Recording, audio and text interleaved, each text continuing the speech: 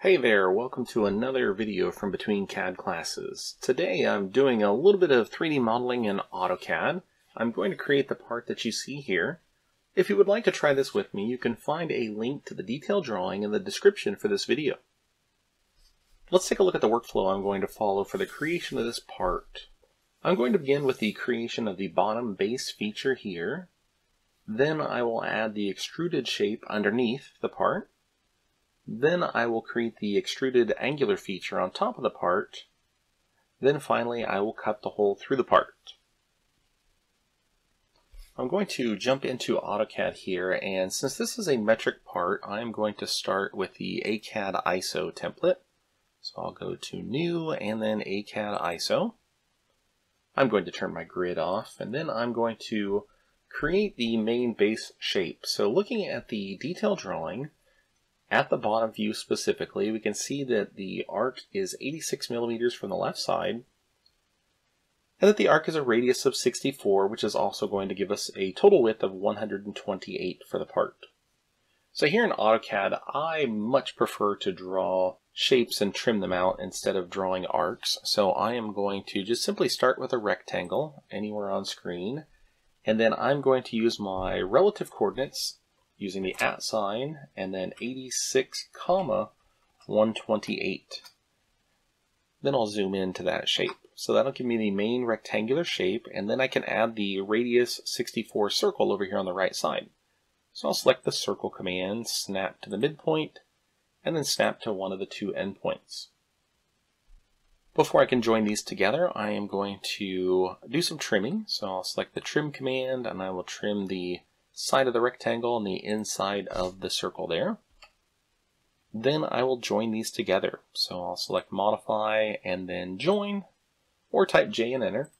Select all my shapes and press enter, and they should now be one selectable polyline. Over on my view cube, I'm going to select the home icon to see this in 3D, and then I am going to extrude this shape a depth of 12. So I'll select extrude, select the shape and enter, and then put in 12 and enter for my thickness. I'm going to adjust my view here in the upper left corner by changing it to shaded with edges. And next I'm going to add the rectangular feature underneath the part. So looking at the detailed drawing again, I can see that it has a width of 16 millimeters. And by doing a little bit of math, 18 minus 12, I can see that it's going to stick down 6 millimeters. Of course, it's going to run the full width of the part, which we determined to be 128. So back in AutoCAD, I can do this multiple different ways. Since I'm already oriented this way, I'm just going to sketch it on this side of the part. To do this, I'm going to make sure dynamic UCS is not on, and then I'm going to set my UCS on this corner here. So I'm going to come up to my coordinates panel, select 3-point UCS. I'll pick the bottom left corner here as my new origin, the endpoint this direction as my new X, and the endpoint straight up as my new Y. That will put my sketch plane right on that surface. If I turn my grid on, I can see that it does just that. Next, I'm just going to start a rectangle at that origin point. And then I'm going to use relative coordinates again. So it was a distance of 128 and a depth of 6. So I'm going to put in at 128, -6 to get it to go down. And then we'll add the little rectangular shape you can see here. Now I can simply extrude that shape. So I'll select extrude, select that shape and enter. Looking at my UCS, a positive Z value would bring it this way. So I'm going to put it in as a -16 in my command line. Now I could go ahead and union these two pieces together. I'm going to wait and do that at the end. So the next thing that I want to do then is create an angled surface to sketch on. So let's look at our detailed drawing again. And we can see that this shape is going to be up at a 30-degree angle. Once I'm at that 30-degree angle, I can see that the shape has a radius of 50 and is 68.5 millimeters from the left side edge. So back in AutoCAD, I'm going to have to change my UCS so I can draw at an angle. The first thing I'm going to do is set my UCS to be on top of this surface here. So I will use my 3-point UCS again. I'm going to pick the corner here as my new origin, then the opposite edge this way as my new X, and then the opposite endpoint this way as my new Y. That puts my X-axis right on that edge. Next, I'm going to rotate my UCS 30 degrees about the X-axis. To do that, here in the Coordinates panel, I'm going to select Rotate UCS, and I will rotate it around the X-axis. The command line is asking me for the angle. I'll simply enter 30 and enter. And now we can see my XY plane. Again, if I turn my grid on, you get a better look at that, is at a 30-degree angle from that edge. Now I'm ready to draw my shapes. I'm going to draw this shape very similar to how I drew the first shape, which is with a rectangle and a circle. So for my rectangle, I need to figure out how far from the edge it is. Comparing the two radius values, the shape I'm about to draw has a radius of 50. The original shape here had a radius of 64, so subtracting those tells me that the edge is going to come in 14 millimeters here. So I'm going to start my rectangle command. I'm just going to use my tracking here and track over 14 and enter along the X direction. Then I will use my relative coordinates. So we have a radius of 50, which is going to be a diameter of 100, so I'm going to go over 100 and up 68.5. So I'll type at 100, 68.5 and press enter. And now you can see my rectangular shape in there centered nicely. Now I can draw my circle in. So I'll select my circle, snap to the midpoint here, and then snap to the endpoint.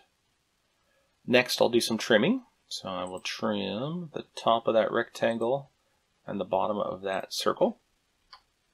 Then I will join those together. So J and enter, or select the modify drop down and join, create a window around all those shapes and press enter, and it should now be one selectable shape.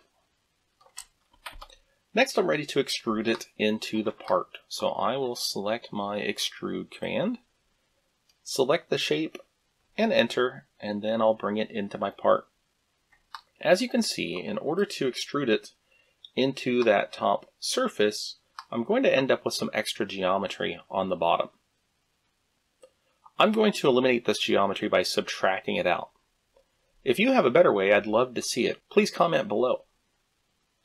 So I'm going to just eyeball this until I know that that part is interfering in here. Then I'm going to create an extrusion to subtract this shape out.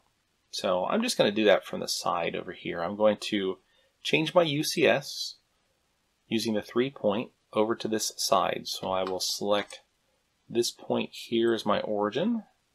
This direction is my X. This direction is my Y. And you can see that I'm now sketching on that side plane. And then I'm just going to create a large arbitrary rectangle here that starts at that origin point and is wider than the rest of the part here. Then I'm going to extrude this into the part and subtract all this geometry here. This is also why I didn't union these features yet. It will just completely ignore this solid when I do this.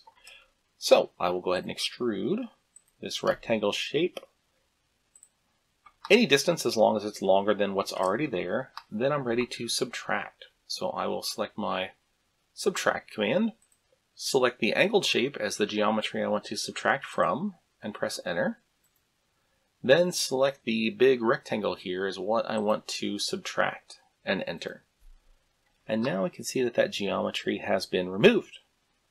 Now it did leave kind of a weird edge there where they intersect, but that's not going to matter. I'm going to union these together anyways.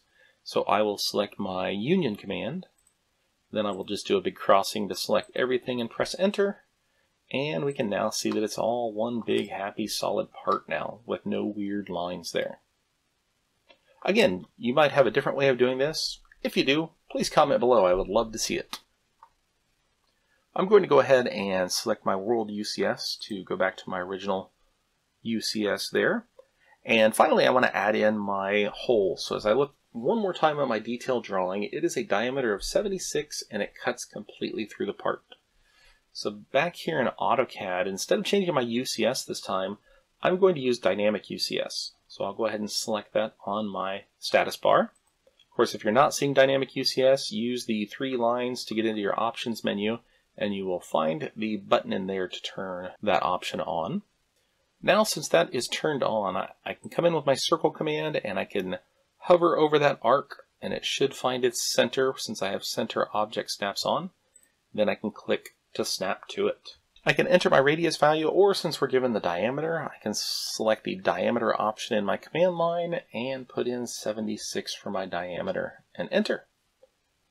Then I can extrude it. So when I extrude, if I can't quite pick up the edge, you can hold the shift key and tap your spacebar to cycle through your selections, and then click on the circle.